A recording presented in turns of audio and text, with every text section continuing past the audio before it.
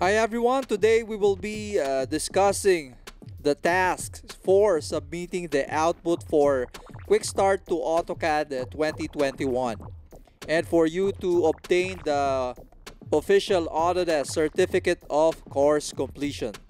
Okay, so overall we have four tasks.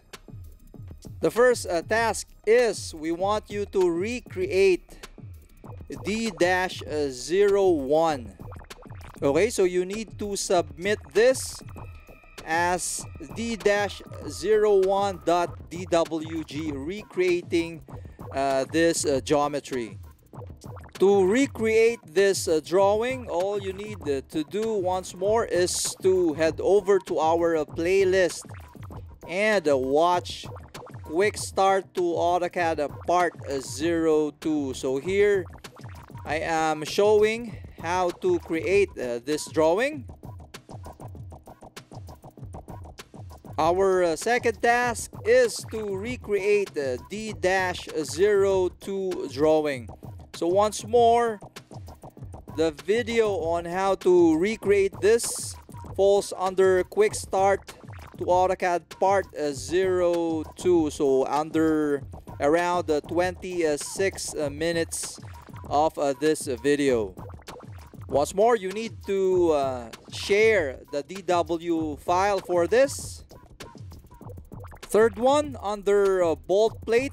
So we are going to share the file for the bolt plate, requesting you to recreate the layout we have created for ISO A3-landscape. The solution for this can be seen in Quick Start to AutoCAD Part 04. For Part 4, we want you to recreate this into the layout. So notice here, the current layout is missing. Once more, we want you to recreate what we did in this video.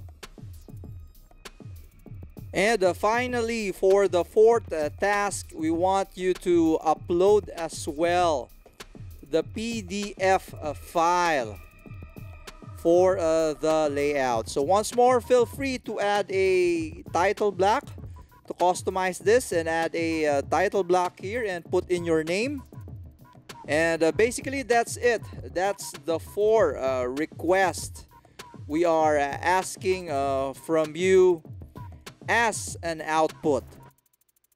Once done, we want you to create a folder in Google Drive. So here, notice I have created my folder in Google Drive named as AutoCAD-output with the files completed. I'm going to select the PDF required, the new bolt plate drawing, the completed D-01, and finally D-02. So overall, 4 files. I'm going to drag and drop this to my Google Drive folder. Here it is, with the 4 required files in place.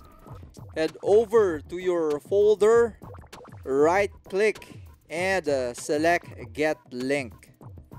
So once more, for this drop down, we want you to select Editor, select Copy a Link,